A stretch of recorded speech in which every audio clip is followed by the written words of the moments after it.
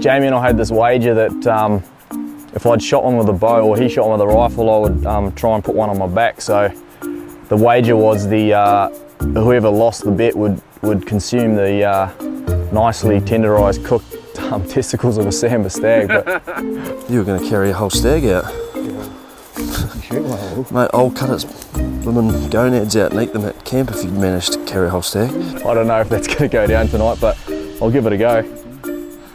So back home, I'm a certified CrossFit coach, and my wife and I run a CrossFit box, and I trained basically to do this stuff in the outdoors, and one of these things is a bit of a challenge, and this one's for you, Jamie Carl.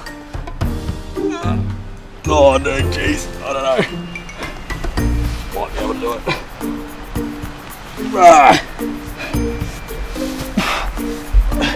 Rightio.